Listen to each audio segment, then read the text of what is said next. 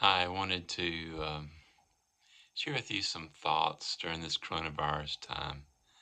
I think everybody needs a little encouragement, and the Word of God and the Spirit of God can bring us encouragement when nothing else can. I mean, the greatest Disney movie cannot touch what the Spirit of God can do in our hearts.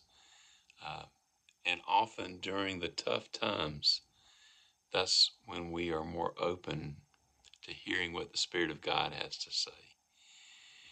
And that's really what I want to talk about today is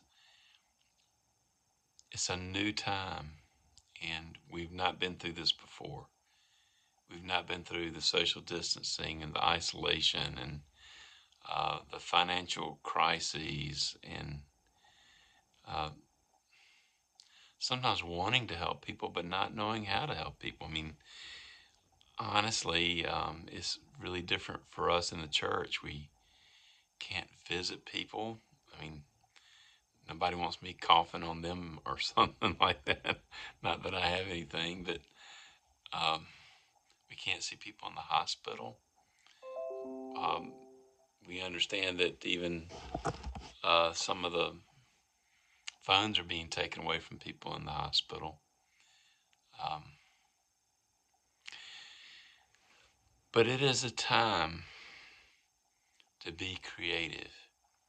And if the church is creative, if we think about, okay, I'm limited in what I can do, I can't do what I normally do, but what can I do in a safe way that can glorify God and that can encourage people or to help people, then that's what we should do. Um, the writing of cards with a mask and gloves on, for example. Um, the and I wanted to tell you a story. I mean, the Bible is full of creativity. Jesus was the most creative person. I mean, when he was preaching a sermon, he didn't use notes, and they would ask him a question. He'd come up with things like the story of the prodigal son or the story of the Good Samaritan without rehearsal or just an answer to a question. And another creative person that I haven't really thought about as being creative is Samson. I used to admire Samson as a young man because just because he was big and strong and muscular, I want to be like Samson, but never got there. But the thing about Samson that was so neat is he was so creative. He had nothing. The Philistines made sure that the Israelites had nothing. So the Philistines had conquered the nation of Israel. They made sure that they didn't have any swords, they didn't have any spears, nothing. And so one time, well, let me just read you a passage. The Bible speaks a lot better and more powerfully than the words I can say. This is from the book of Judges. Um, the people of Israel were turning Samson over to the Philistines because the Philistines said, if you don't turn Samson over, we're going to burn all your fields and make life really difficult for you. And so they bound Samson up with 2 new ropes and led him up from the rock. As he approached Lehi, the Philistines came toward him shouting. They thought, we've got him, we've got him. The Spirit of the Lord came upon Samson in power.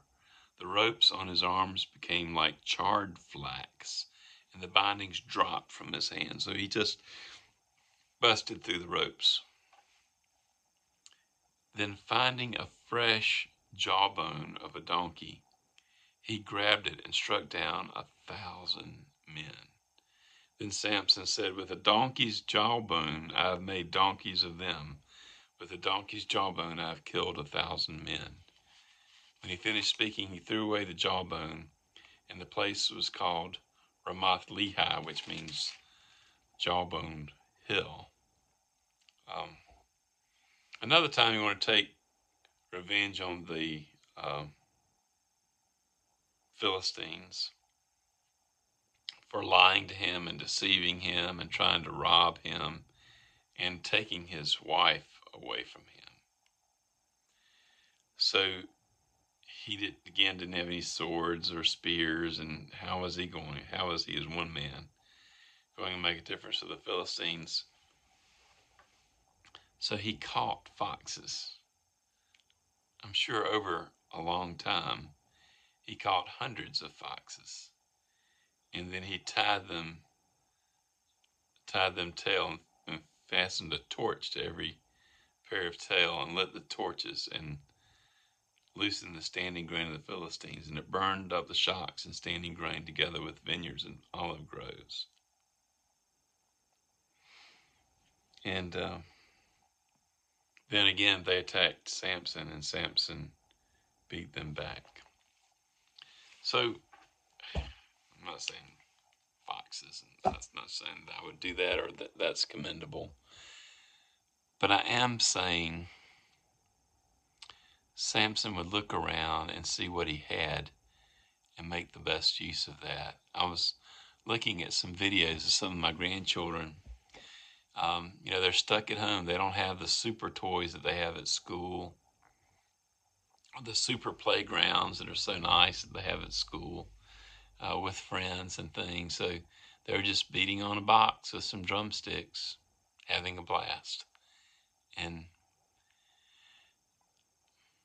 when I look at the children of South Sudan and Mexico who have nothing, they don't even have a ball or a soccer ball to play with in the whole village. They find ways to play. They'll get a piece of paper and wad it up into a ball and play with it. Play with that. So during this coronavirus time, I'm asking you and encouraging you to be creative in this fight against the coronavirus. Fight it with love. Fight it with being creative in the ways that you're helping other people. And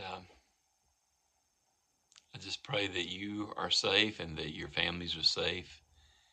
And I look forward to the day when we'll get back together again in real worship, when we gather together. Appreciate all those who worshiped online and those who came and drive-in worship. I mean, those are great. And, listening to the Word of God.